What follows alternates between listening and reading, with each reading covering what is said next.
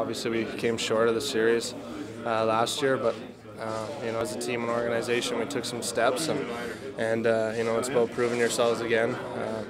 Especially to a team like Pittsburgh who we played, and we want to show them that we've become a better team, and as we move forward, we're going to keep getting better. So it's a good challenge for our group tonight, and